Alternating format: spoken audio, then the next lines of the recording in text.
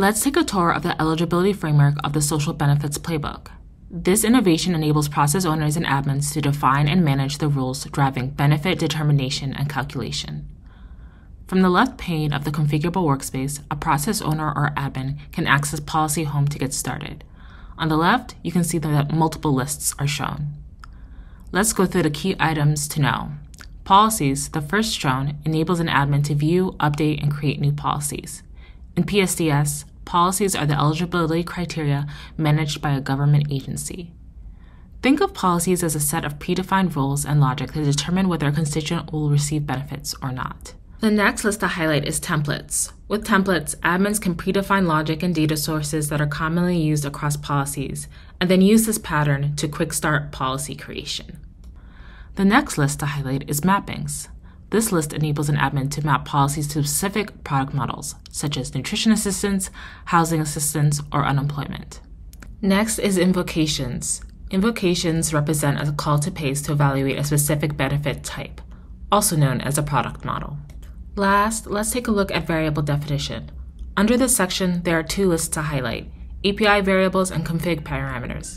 With API variables, an admin can create a case API variable. When creating new policy, the admin will use the case variable to reference fields in the case.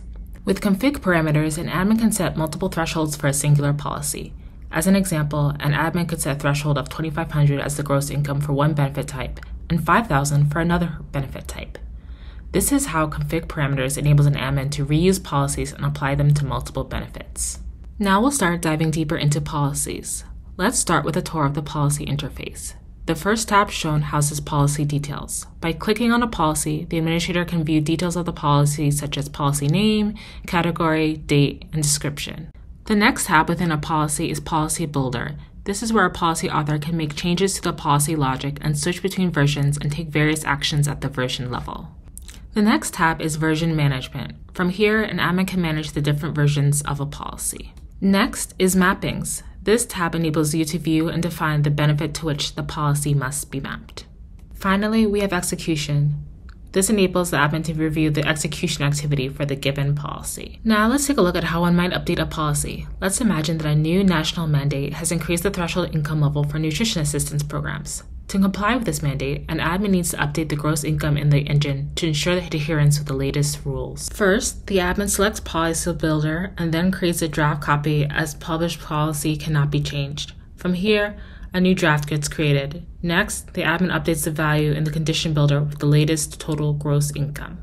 With this draft, the admin can test a potential policy before putting it into production. To start the test, the admin goes to the test playground by selecting the upper right icon from the contextual side panel, then selects the parameters, and then runs the test. This test playground is helpful for a couple of different reasons. First, it helps reduce the likelihood of introducing unexpected issues to the agent constituent experiences. Second, it helps admins train new staff on the system without impacting the end user experience. Now, let's wrap up this update. Once an admin is ready to put the policy into production, she can select Publish. The old version is now archived, and the newly published version becomes the current production version.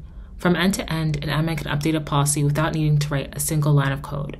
Now let's see how agencies can embed eligibility engine outputs directly into the workflow. When it is time to render an eligibility determination, a case agent has the ability to review all the policies that have been met and use this information to determine eligibility.